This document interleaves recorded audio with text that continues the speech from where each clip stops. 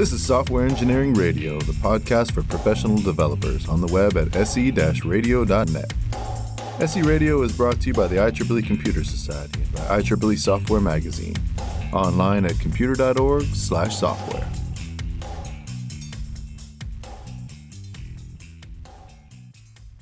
This is Adam Conrad for Software Engineering Radio.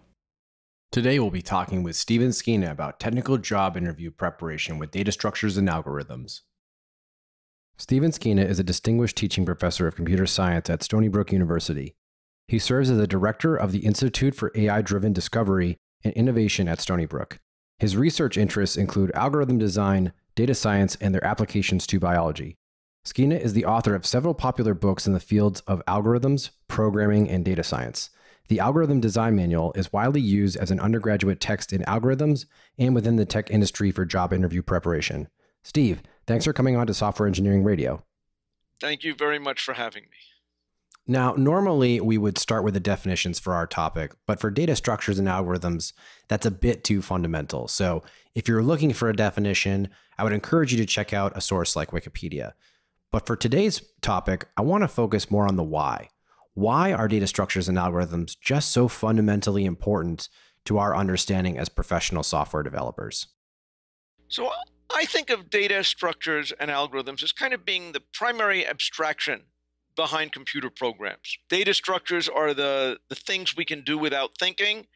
They need to be, and they're kind of the thing that we organize algorithms around. In working on an algorithm, you're typically manipulating data in one way or another. And there have been developed a lot of very clever data structures that enable you to do certain operations very, very quickly and efficiently. And it turns out to be very natural to structure a lot of algorithm design problems around what data structures you have access to and what operations they do. Another way, when you posed this question to me, I started thinking about it a little bit. And one thing that I think is that algorithms and data structures are really kind of what separate computer scientists from coders. Okay, computer scientists have ways of thinking about things that are through an algorithmic lens. And I think that one of the importance of learning how algorithms work and how data structures work is basically to turn you into a real computer scientist. And that's probably one of the reasons it's so important in interview prep. What are some examples of data structures and algorithms we use in everyday work that we may not realize we're using? So the simplest data structures that you probably use in a programming are arrays or matrices. You know, if you grew up programming MATLAB or Fortran, probably these were the only kind of data structures that you basically had access to, arrays and matrices. And they were good for certain kinds of things. They're obviously good for certain kinds of numerical computation. They're good for storing things, although they don't really give you support for fast retrieval by looking by content. Okay, I guess one way to think about an array lets you look up something when you know where it is. But if you want a fast way to try to look up a particular element, a particular record, you start getting into more sophisticated data structures for storing things, typically called dictionaries. And the kind of dictionaries you're probably exposed to are things like hash tables. Hash tables are very, very practical data structures for storing keys so you can look them up quickly by content. And there's a host of other data structures, things like binary search trees and priority queues and lots of different things.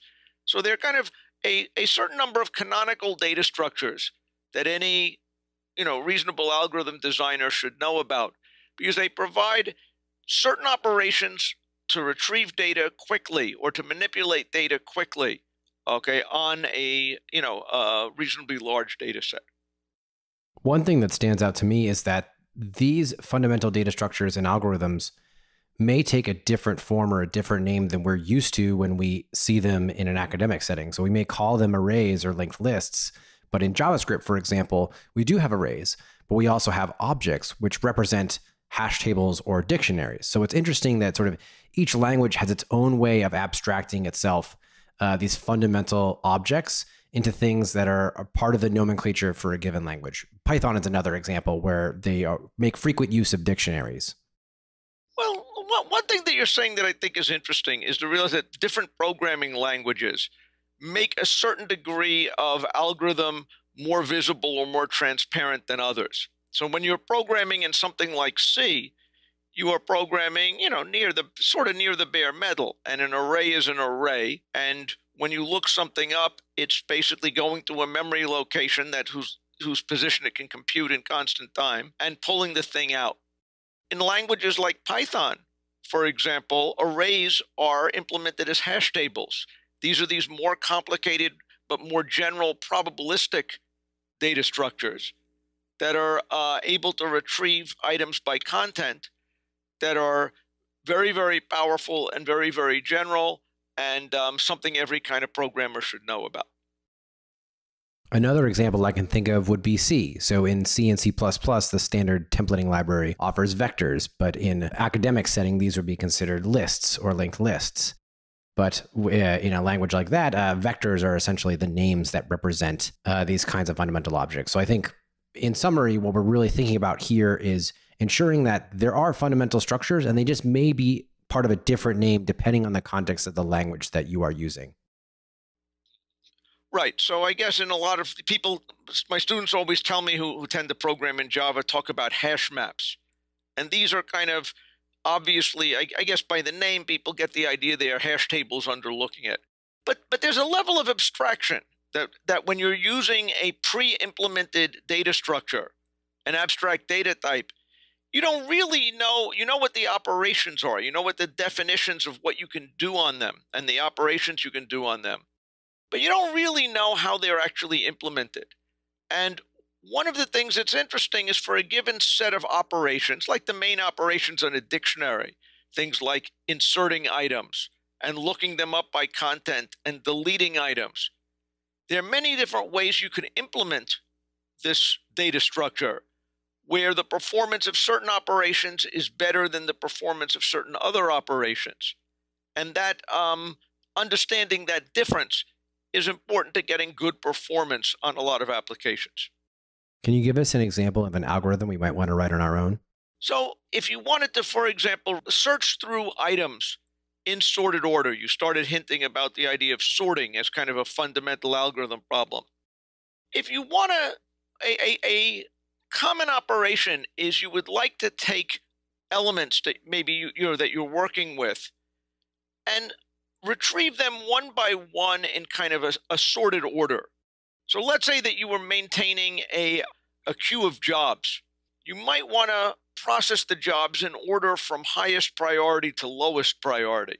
And, you do the most important jobs before you do the less important ones, or do the ones that hadn't been looked at for a while before you do the ones that had gotten attention recently. If you have kind of a priority score associated with each item, you might want to be able to insert new items. You might want to be able to change the priority of an existing item. You might want to delete an item because it's no longer something you care about. Or you might want to say, get me the next most important item. And being able to search through something like that, a hash table, which is normally a great data structure, would be very bad at that because it doesn't maintain a sense of order among things. A sorted array maintains an order of things. A binary search tree maintains an order of things. Something called a priority queue maintains an order of things. But so hash tables are great if you're looking things up by name and you want to get items by name. If you want to store me and tell me what is the next most important thing or the next thing in alphabetical order, hash tables would be a bad idea. Yeah, and this makes sense because for some languages like JavaScript, they don't have a concept of a priority queue. But for other languages like C, you have something available in the standard library to access. Right. So if in certain languages, there may be something like a standard template library, which will have things like priority queues in them. And so if you are using a language that has a good library of abstract data types, it's important to kind of know what each one of these is good for. And that's one of the reasons to take an algorithms course or to study algorithms, is because knowing why a priority queue is a useful thing and where it comes in enables you to use, first of all, if you have a fast implementation, then you know why you would use it. And it gives you an abstraction to think about when you think around when you're trying to design an algorithm. A lot of my students, before they take an algorithms class, they say, well, everything is a container. And they kind of are used to just saying, well, I'll go through all my data and I'll look at it maybe one by one, realizing that there's these richer abstractions available. Gives you a lot of power when it comes to thinking about data. There was a quote I once read that said that civilization advances based on the number of things we can do without thinking. Once you understand the kind of basic abstract data types and what they're good for, you can think at the level of these data types rather than low-level things like loops and arrays. So what you're really saying then is that it's so much more important to truly understand intuitively what we're working with, because anyone can really handle the implementation pieces of the algorithms or the data structures. But when you are able to intuit the use cases for them, you now can start to think about a whole set of problems to solve. So with the priority queue example, we don't have to think about, well, how does a priority queue actually get constructed, or how do I think about the insert and pop? Instead, I think about priorities. Okay, I have a list of items. I have to think about the priority. I now understand how a priority queue works under the hood. And so for me, it's now about thinking about the applications of those things now that I understand really what's going on underneath and why I would use these algorithms and not just the what or the how. Right. And that's one of the reasons why in a lot of these data structures, to implement them to the point where they're usable is a little challenge, but not insurmountable. And, in my book, I include implementations of, important data structures like stacks and queues and priority queues and all kinds of things, because I think that it's important to understand how these things work under the hood. So if I'm studying for interviews, there's so much to cover. What one area in particular do you think requires the most study when prepping for interviews? Well, I think that learning probably the single data structure that people need to know most about is probably hashing. That I once heard a lecture from a guy who eventually became the vice president of search at Google. And he said that the three most important algorithms at Google were hashing, hashing, and hashing. And hashing is useful as a technique for building a dictionary structure. So you can look things up, you can insert items and you can look up and get them. But hashing is a very, very powerful technique and idea for doing lots of other kinds of things. So maybe an example of this would be, how does Google know that when Google has its crawler walking over the web, when it fetches a document, how does it know that it hasn't seen this document before? You could think, my God, if Google really wants to know if this document's ever seen before, it's got to compare it against everything on the web. And that would be, order the size of the web. But what if, let's say, you compute a hash code on a document? A hash code is kind of a numerical quantity that is designed to be deterministic for a particular file. In other words, for any time you see this file, you're going to get the same number out of it. It's like a unique identifier. But you can use a hash function to construct an identifier that is long enough that it's unlikely, if this document had not previously been seen on your searches, that some other document will have the same identifier. So it's long enough to be pretty unique, but short enough to be quick to work with. And for doing things like identifying duplicate documents. If you're trying to build a plagiarism detector to try to figure out, my students, ambitious students might be trying to copy a homework from somewhere on the web. How will I know whether or not part of their document, was in fact stolen from a web page?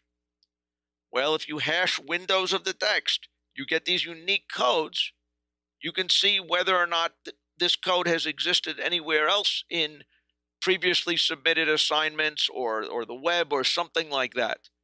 And that, that can give you a way to find these identifiers. So hashing is a very useful thing in many different ways. We think of it as a data structure thing, but there's a lot. It's more than just building a hash table. Hashing is an idea. Again, we'll talk about my book, I guess, at some point. But as I've revised my book for a new edition, one of the things I did was emphasize hashing in this latest revision, because I think it's something that's really important, that's kind of only grown in importance in recent years. You talking about hashing actually reminds me about text compression. I know that in text compression, what they are trying to do is take a lot of data and pull it down into very small pieces. So, right, like in that sense, you're using hashing to take long strings of text and to bring them down into much smaller pieces. Actually, it's a little different there, I would say, because there's somewhat different goals. When you compress your document, the one thing you care about is that when you uncompress it, if it's a text document, when you compress a document, it's important. Yes, you want to compress it so it's smaller, but you absolutely want to make sure that when you reconstruct it, you can reconstruct the entire document from the compressed version. That's certainly true when you're doing any kind of text compression. You'd be upset if you compressed your research paper and it came back garbled. So the key with a hash code is that you can find a very, very small representation that is unique. It's not enough information to reconstruct the whole document from it, but it's enough that it's sort of unique, and so you can tell whether you've seen it before. So, typically, for example, I guess if you use a typical text compression algorithm, maybe you can shrink the document to 30% of its original size. When you use a hash code, you could take any document, maybe, a megabyte long or even longer, and produce a 128-bit code or a 256-bit code that would be fairly unique to that document. Right. So in that sense, we're actually taking what would be like the title and abstracting out the entire document into this one sort of unique identifier. Right. It gives me a way to recognize whether I've seen it before without actually reconstructing it. Okay. So maybe as a metaphor, you might imagine something like you found the most unique phrase in the document. Okay. If I only stored that, if I saw this, this phrase, I would recognize I've seen this document before. Okay. But of course, you couldn't reconstruct the rest of it. That makes sense. Switching things over to algorithms. So we've covered the fundamental data structures we should really be thinking about. And we've seen some of the ones that we may not realize we've already been using for a really long time. But switching over to algorithms, that one takes the most focus for people in interview prep, especially graphs and trees. I find when people are studying for algorithm exams for tech interview prep, the focus so much is on graphs and trees, traversing them, navigating them, finding ways of sorting items within graphs and trees. It's such a fundamental piece of what we're doing in tech prep.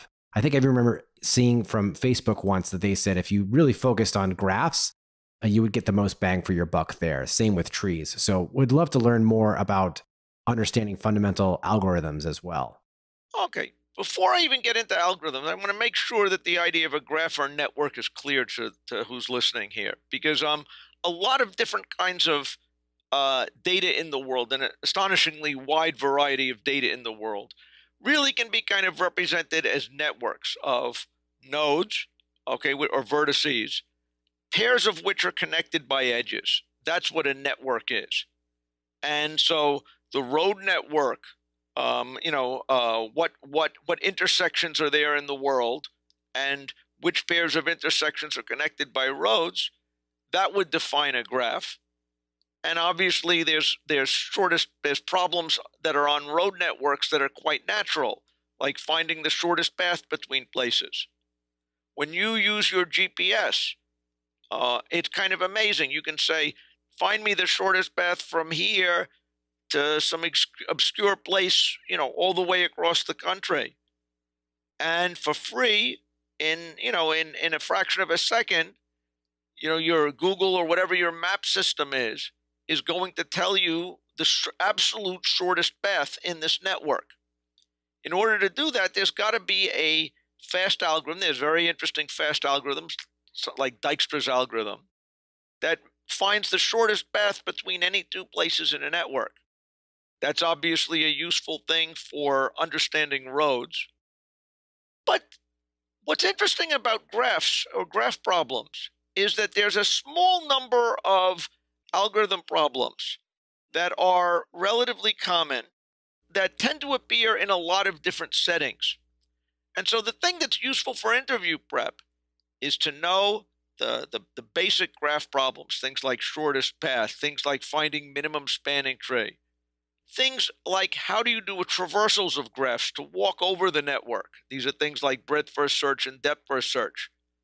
And understanding these things gives you a lot of power for solving a lot of different problems.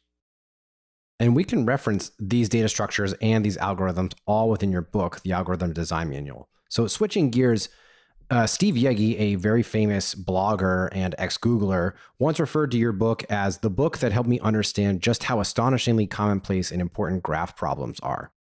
It has since become canon as one of the top books to study when preparing for job interviews. So my first question for you then is, why do you think this book is so heavily cited for job interview prep, and what is people's allure to it? First of all, it has been, I'm very gratified by the number of people who have used the book, and I get letters from people quite often to say, "You got me my job at Google. I read your book and I didn't know the algorithm stuff, and then I read your book and I was able to squeak by my interview." And so I'm always very excited when I get people who say these things. What I think makes my book useful for interview prep is a couple things. One is it is, I think, more accessible than most other algorithm books. Algorithms is an area that is traditionally a part of theoretical computer science. And it's an area that involves a lot of mathematical analysis. It's an area that involves a lot of reasoning and formal reasoning and proofs of correctness and proofs of efficiency. And many of the standard texts in algorithms kind of are approaching it as, here is a famous algorithm. I want to make sure you understand it to the level that you can prove its efficiency and prove its correctness. And I think it's easy to lose sight of the forest for the trees. What my book tries to do is to stress the intuitions behind algorithm design. How is it that you should think about these things? What should you know when you learn about sorting algorithms? The average person learns about a lot of sorting algorithms, and they learn about analyses of these and all. But the question of why are there different algorithms, what are really the lessons you should take away from it? When you learn about something like quicksort, which is a famous sorting algorithm, it's not so much that it's good to know how exactly how it works and stuff like that. But it's kind of this representative of using randomization in algorithms and understanding why it should work well with high probability, even though there's a terrible worst case. That's an intuition thing.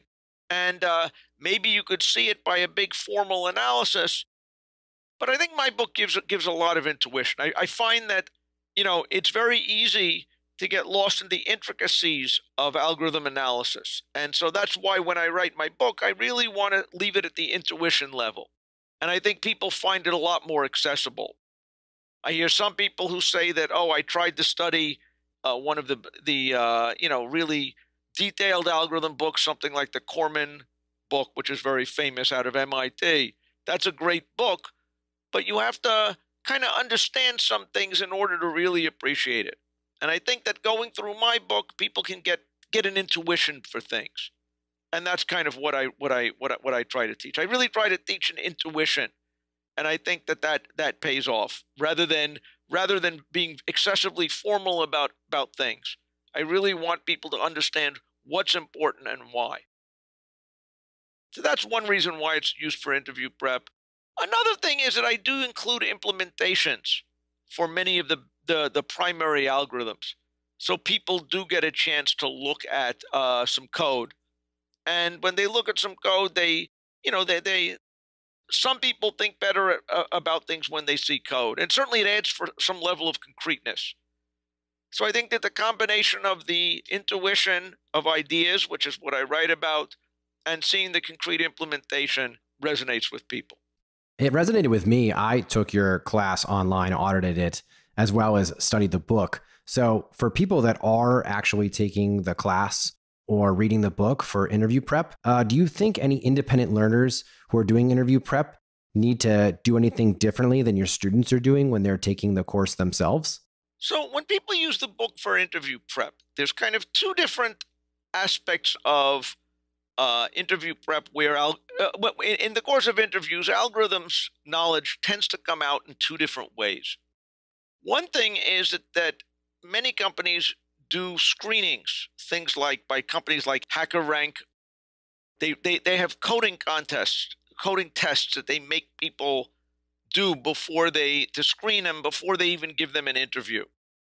And quite often these programming tests are about algorithmic kinds of problems. So one aspect of being let's say getting through the interview process is making sure you pass your basic algorithmic coding thing. And part of that is looking at code and playing around and implementing some of the classical algorithms.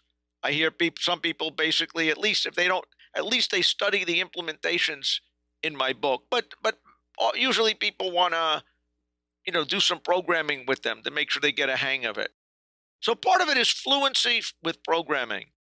And the other part is the whiteboard preparation. If you go to an interview at companies, usually they will at some point ask you an algorithm design problem at a whiteboard. And they want to hear how you think. They want to hear how you approach it. They want to hear what questions you want to ask, to make sure you understand the problem. And so these are kind of two different skills to learn. When I teach my algorithms course, again, it's at the Stony Brook University, I don't make them re-implement classic algorithms, because I think that it's more on the conceptual idea. So they don't get experience at doing some of the kind of contest level programming, that these programming contest puzzle type programming. So for that, actually, it's funny. I have another book which I wrote called Programming Challenges, which was designed to teach people how to do puzzle problems for programming contests. And I think this is something that is part of the process of studying for an interview. But the deeper and more meaningful part, I think, is being able to go to a whiteboard and know how to think about algorithms. And for doing that, I think that reading through the algorithm book, in the order that it's been, skip the stuff that you know about.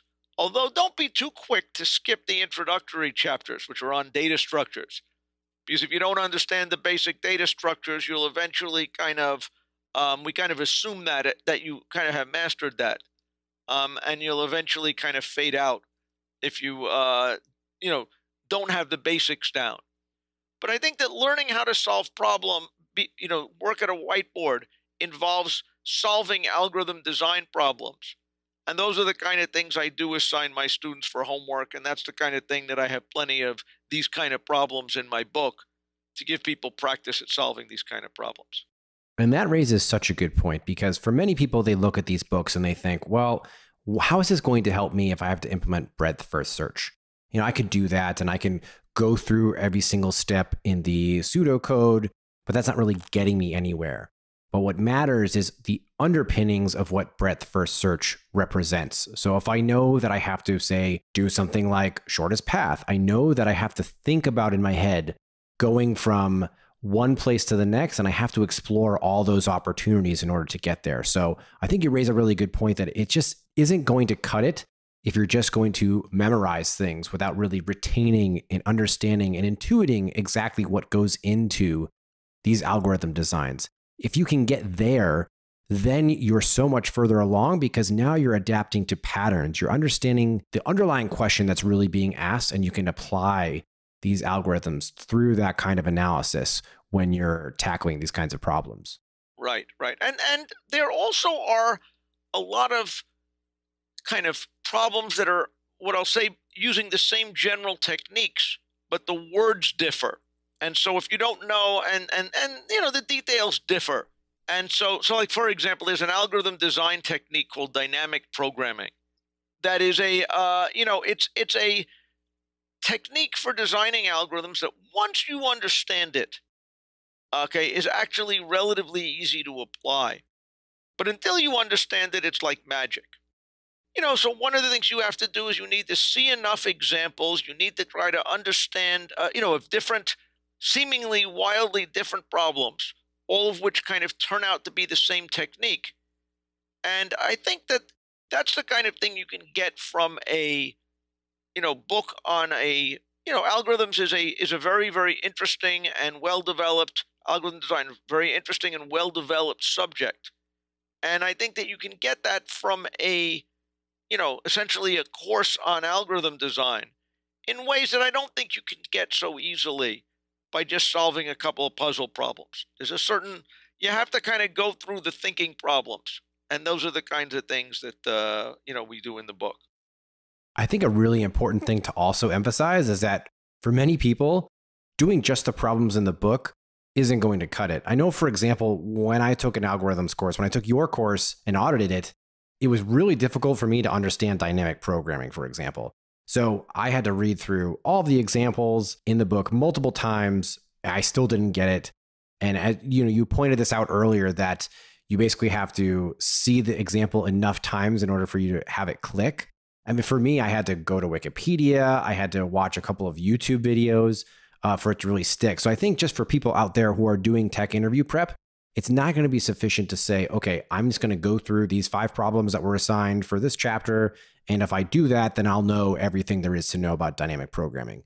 That's just not going to cut it. You have to really be able to have the honesty with yourself to say, okay, I am going to study this until I actually understand fundamentally what is going on. And that may take more or maybe even less than what is regarded in the book. I think you mentioned this earlier, that if you're going to do something and you're going to skip the fundamental pieces of the data structures, that you want to make sure you really know it, but you can gloss over it if you really know those areas really well. So for things like dynamic programming, just make sure that you really understand it and give yourself permission to do more problems so that you can really understand it and don't shut yourself short. Right. So, I mean, algorithm design is really about a certain number of ideas and techniques. It's not an unbelievably long list of ideas and techniques, but they are a little bit deep to understand, and they're a little tricky to understand to get a sense as to when a divide and conquer kind of algorithm, one where good things happen if you split the problem into smaller pieces that are of the same type, solve them, and then put the answers back together. Something like a divide and conquer. Knowing when a binary search type of strategy is an interesting thing to do. Often people will not tell you implement a binary search. They will tell you, maybe, tell me how I can implement something to find a square root, an approximation of the square root of a number.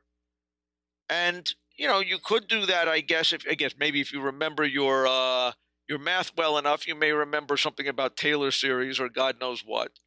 But if you don't, if you think in terms of binary search, you can get this idea of honing in on an answer. You try a number and you square it, okay? And if it's bigger than what you're trying to find the square root of, well, that tells you something about a number that's too big to be the square root. And if you try a smaller number and when you square it, it's less than your target, then that number's too small to be your square root. And by doing kind of a search like this, a binary search, you can hone in on your answer. And I guess that's a specific kind of a problem. But there are a relatively small number of techniques that if you really kind of understand it, you can solve lots and lots of different algorithm problems. And I think that, an introductory algorithm class or a book like mine is enough to really kind of get what these basic techniques are. So in addition to actually creating the algorithms, we also have to analyze them. And one way we talk about that is with big O notation. And that's a huge thing that comes up in interview prep. So what does the O stand for in Big O? And what exactly are we looking for here when we're thinking about analyzing an algorithm to figure out its efficiency? The Big O is one of the things that my algorithm students dread unnecessarily. It's something that looks a little mathy, looks a little scary. But Big O, to my mind, stands to sort of like on the order of things. So one of the things that makes algorithm design and analysis a good and enduring subject is that you can kind of analyze algorithms in a computer independent way. You're trying to understand the running time that an algorithm is going to take in terms of the size of the input. It makes sense that the sort, if I ask you how, what is the running time of quicksort, the answer shouldn't be 10 seconds. It should depend on how many elements you're actually sorting. If you're sorting a few elements, it's obviously going to be faster than when you're sorting a large number of elements. But we're interested in how is the running time grow as a function of the size of the problem you give it. So typically we are given we'll say that we have n elements of the input, and we want to know something about what is the rough running time as a function of n.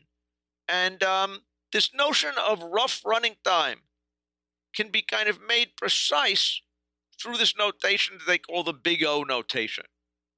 We don't care if we're off by a factor of 2 or 10 or 100, but we do want to know how it depends on n, which is the size of the problem.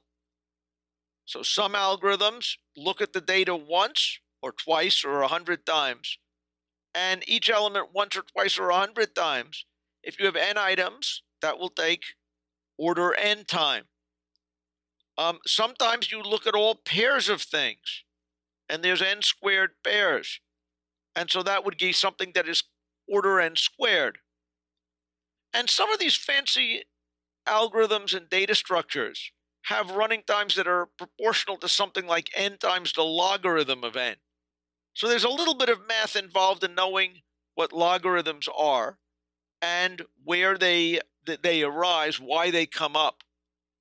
And, but this Big O notation gives you a way to talk about how fast an algorithm is in a kind of machine-independent way. This is one of the reasons why it's good to learn algorithms, because it is machine-independent. It's something that will stick with you.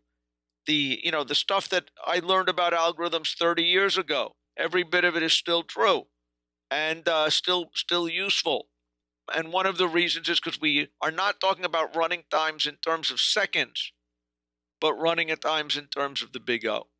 One example that really makes sense to me is around Fibonacci sequence. So that's a really common one when we start talking about recursion or even dynamic programming.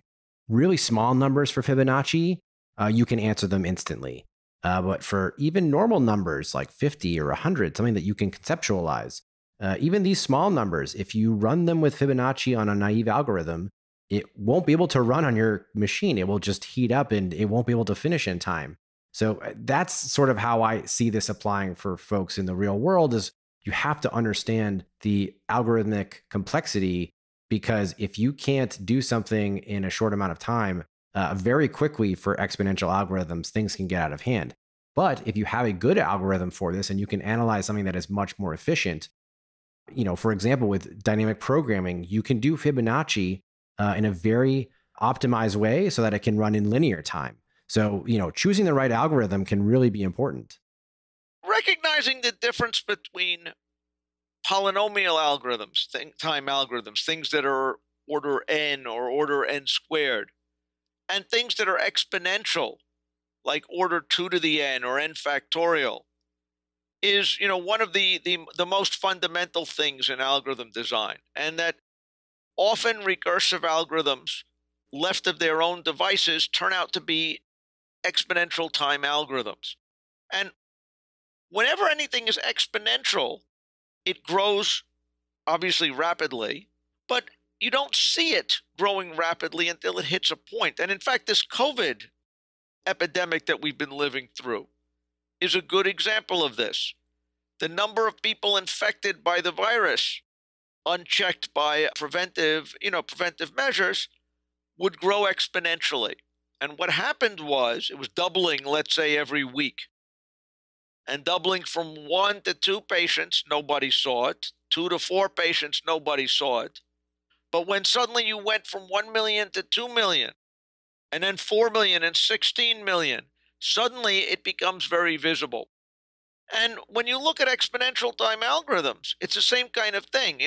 One thing I do in my class is I have students implement an exponential time algorithm, and I have a contest for the fastest implementation where they have to be clever to try to keep the exponential growth at bay as much as possible. But everybody starts being very, very happy because they run it on the small input files and it's almost instant. And then they go to the next largest size and suddenly they hit a wall. And instead of taking seconds, it will take hours. And learning to recognize when you have an algorithm that is exponential time is a fundamental thing in algorithm design. Sometimes it's okay because, there's techniques like backtracking and pruning and branch and bound. These are sort of search techniques that kind of can sometimes push that exponential stuff, push it down enough that you can still solve interesting problems on it. But then there are other algorithm design techniques, like you mentioned, dynamic programming, that can turn what would have been an exponential time recursive algorithm into a pussycat that'll run in linear time or maybe n squared time. And again, being able to see these things requires understanding that, first of all, what's the difference between exponential and polynomial, and so recognizing when you've got something that's going to be slow for large n, and learning a couple of techniques that may give you a chance to beat that down. Okay, so I'm convinced. I'm a developer. I just lost my job and I know I need to study for data structures and algorithms to get a good job at a great prestigious company. How should I read your book? Is there an order I should change based on the class or how the book is written? Is there anything that I should do because I'm a job seeker instead of a student to best prepare for tech interview prep using your course materials and your book? First, of course, how much you should read depends upon how much time you have and how much time you can devote to it. Obviously, I think that, if you read the whole thing, you will know more than if you read a part of it. But again, there's two different, I organized the book in these two halves kind of because I think that there is a distinction between the basic techniques that you really kind of need to know to design, basically to design basic algorithms. Okay. That's the stuff in the first half. And so that stuff I think is like bread and butter. The other stuff is, it's true that there are a certain number of algorithm problems that arise all the time in practice. You guys may have heard of the traveling salesman problem. We talked about finding the shortest path.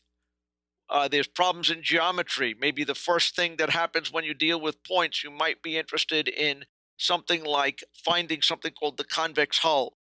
So there's a certain number of specialized algorithm problems that are not elementary. They're good things to know, and they're good things to recognize when you see them. And so the second half of my book is kind of, I call it the Hitchhiker's Guide to Algorithms. It's kind of a catalog of what do I think are the most important kinds of algorithm problems that tend to come up and that people, algorithm researchers have figured out what is the right way to think about these kind of problems. So the second part is kind of like, for every one of these problems, I give you kind of an executive summary of what you should do if you have this problem. If you have a traveling salesman problem, what should you be concerned with? How should you deal with it? And I think that it's very good for people to browse through the back of the catalog at least. If you can get an idea of what these problems are and keep them in your head, what is a set cover problem? What is a traveling salesman problem? What is a knapsack problem? When you see these kind of things in practice, you can, kind of take advantage of that knowledge and say, wait a second, if I know that this is a set cover problem, And I know Skeena's book had 4 pages about what you should do if you have set cover problems. Just recognizing what the problem is and then referring to this for reference gives you power. And so I think that it's important if you're doing an interview prep, I think you should try to master as much as you can of the first half of the book. And I think you should try to browse through the catalog. I try to have pictures of each problem so that you can kind of get an intuition about what is actually going on with it. And a lot of people find the pictures useful for kind of pinpointing what the challenge they face is really called. Because a lot of problems, if you know the name of it, you can look something up. But if you don't know that a knapsack problem is a knapsack problem, you're not going to find the algorithm by Googling it. And I think the catalog is fun to browse through. I think people like looking at the pictures. And if when they find the one that they really care about, I think that it quickly gets them going in the direction that is most useful for their application. So we know the structure of the book, but just as important as reading the book is practicing the problems within the book. Now, if I'm an independent studier who is trying to study for interview prep, how do I know if I got them right? Are there any places I can go online where I can figure out the solutions to the problems that you have in your book? So I have a website with the book, www.algorist.com, ALGORIST.com. But so part of it is I keep an online solution wiki there. So people who have had these problems have tried to work out solutions. And, if people want to go there, that's a good way to get some kind of a solution. One hint that I would recommend for people that maybe isn't obvious is that it is good to work out algorithm design problems with somebody else. If you have a buddy who is interested in learning this at the same time you are, I think it is a great thing if you can sit together and argue at a blackboard what is the right way to do these things. Because one of the hallmarks about algorithm design problems is there is a flash of an idea that once you have it defines the solution. But until you see the flash of the idea, you're kind of muddling around. And, getting 2 people and talking together, one guy has an idea, the other guy says why it's wrong. I find that I like to work things out with somebody else. When I'm doing algorithm design and research, I definitely like to have somebody else at the blackboard with me. And we generate much better ideas arguing back and forth. And I think that the same thing is true with prep. If you can find a buddy, this is a good thing. If you need solutions, I think that the website, the solution wiki at algorist.com is a good one. Algorist, by the way, is an Old English word for someone who's skilled in problem solving and numerical reckoning. And so that's why I kind of chose that as our website. And that's great to hear. So if I'm able to study for this, I can actually go to the Algorist and check out the answers to the problem. So I know I'm headed in the right direction. Now, for some people, to play devil's advocate, they fundamentally don't even want to take these kinds of questions because they think that I shouldn't have to be asked data structures and algorithms questions in interviews. And many people think that the whole process is fundamentally broken on how we hire. What is your take on the heavy focus on data structures and algorithms questions in the industry? Okay, so first of all, I think algorithms and data structures are an incredibly beautiful and useful subject. And I think of them as what distinguishes a computer scientist from a coder. This much I think is true. That said, I'll admit that I am, I'm not sure that the emphasis on algorithm design, okay, as a test thing to screen out good software engineers from bad software engineers is necessarily the best way to do it. We had a startup for a while named General Sentiment, and we used to hire engineers. And all the engineers that we were interviewing with us, they knew they were going to be speaking to me. They all knew about my book. They figured I was going to grill them on algorithm design. The honest to God truth is I never asked any of them any algorithm design problems because I was The company needed people who were building big distributed systems, and I needed to know sort of the sophistication of the kind of thing they could build.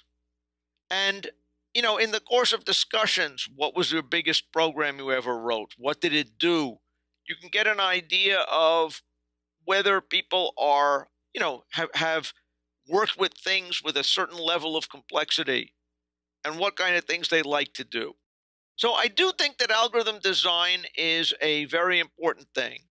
I think as a professor, I can usually tell, who's good or bad at that kind of thing based on the grade in their algorithms class. So I don't think that, people usually can't sneak through an algorithms class with get a good grade if they really don't know what they're doing. But it provides a way that people think. So I guess the rationale here is that it provides a way to understand how people's thought process is. And sometimes that's, I think, a critical thing to tell when you're interviewing somebody. How do they reason about things? Can they do deep, do a certain level of thinking and clear-headedness? And I guess on that level, I think algorithm design is a good way to test that.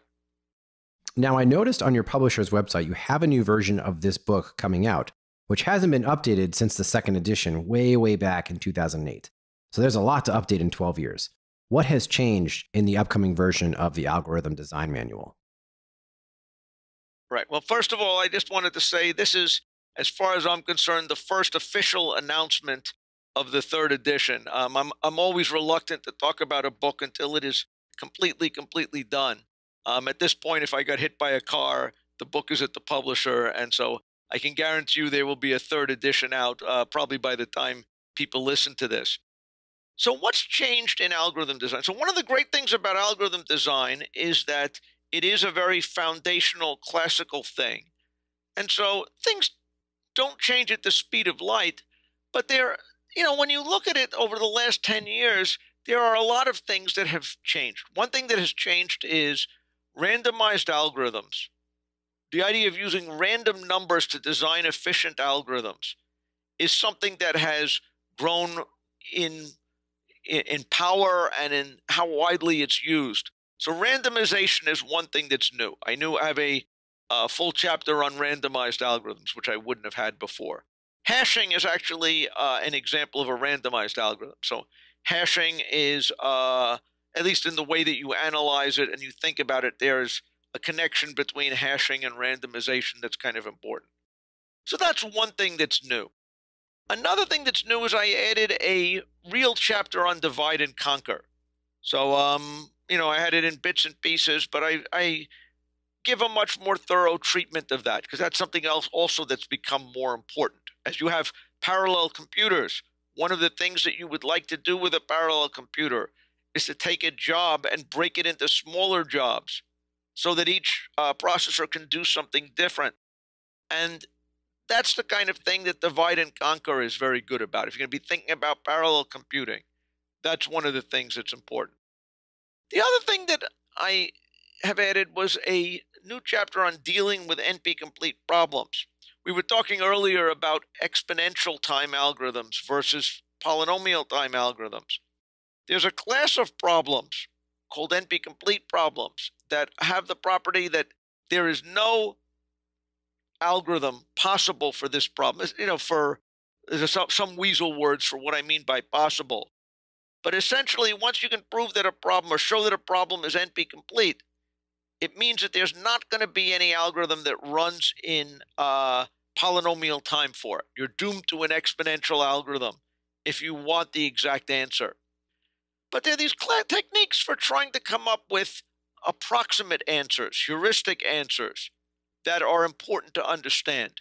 And so I've added a chapter about these heuristic techniques, things like simulated annealing and stuff like that, about ways to argue that your algorithm is come up with a heuristic and argue that it will never do that badly. Won't always give you the right answer, but it'll always come close. And finally, there's a lot of stuff in the news about quantum computing. And so I give a very quick introduction to quantum computing. But I think that someone can read this, and there's 8 or 10 pages there. And without going into all the horrible physics and complex numbers and all the yada yada, I think that it gives a pretty simple idea as to what the magic is with quantum computing and why it's so exciting. So these are the main things that I do. I have a lot more problems. And my presentation, I think, is a lot better. One thing I did was we turned all the pictures and diagrams in the book into color. So now one thing that's changed since the last edition is color printing is now a fairly routine thing for book publishers. And it's amazing how much clearer ideas are when the drawings are kind of represented in color and you think a little bit about what the color can show in order to, kind of what is the idea you want to convey and make that concept pop. So I think that, it's easier to understand the picture with, what's going on with the new figures and the new presentation. And so I hope that people will be able to read it and understand things even better than with the previous editions. Steve, this is all great. Thank you so much. Any final words for those preparing for their next job? What about the interviewers who are running these questions for folks? So first of all, I encourage, obviously interviewing is a stressful thing. Do the best you can, and it will probably work. I mean, there is a reason why the unemployment rate for software engineers is low. It's because your skills are in demand, and I'm sure that you're going to be able to get a good job. One thing I will tell you about the interviewers and algorithm questions that I have found, my students all go off to these interviews. They come back and they tell me about their interview problems. And occasionally they come back and said, there was this algorithm, this question that this guy asked, and, I gave him an answer, and he said, no, this is the answer, and that didn't make sense to me. And it's amazing to me how often the interviewers are wrong in the questions that they ask. Either that they ask the question in a way that it's not as precise as they would like, or their understanding of the answer is actually not as good as they should be. The reason why they are interviewing you is that they are a software engineer at a company, not that they are a real algorithm expert. So sometimes recognize that your interviewer is fallible. But again, I think it's learning about algorithm design is a incredibly useful skill, and it's broadening. And, there are algorithms in daily life that you kind of see once you have a background in thinking this way. And I wish you all good luck on your interviews. I hope my book can help you guys learn algorithms and come to appreciate it better. And it's something good to know. And I hope you guys can take advantage of it. Steve, thank you so much for coming on Software Engineering Radio. Thank you very much for having me. This was a lot of fun. This is Adam Conrad for Software Engineering Radio. Thanks for listening to SE Radio, an educational program brought to you by IEEE Software Magazine. For more about the podcast, including other episodes, visit our website at se-radio.net. To provide feedback, you can comment on each episode on the website or reach us on LinkedIn, Facebook, Twitter, or through our Slack channel at seradio.slack.com. You can also email us at team@se-radio.net. This and all other episodes of SE Radio is licensed under Creative Commons License 2.5. Thanks for listening.